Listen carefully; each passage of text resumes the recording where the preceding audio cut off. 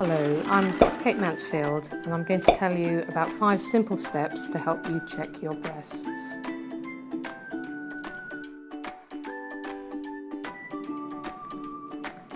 Make a date with day 8.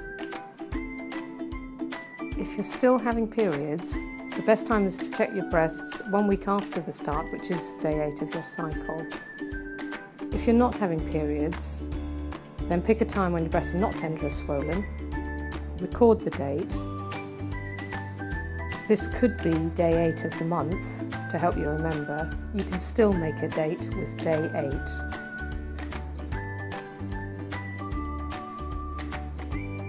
First of all, take a look at your breasts in the mirror with your shoulders straight and your hands on your hips, and press down on your hips.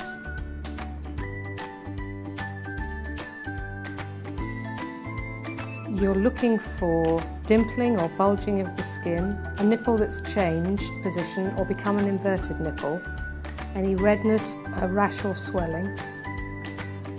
If you find any of these, see your GP about it. Next, raise your arms and look for the same changes. Also look for any fluid or liquid coming out of your nipples.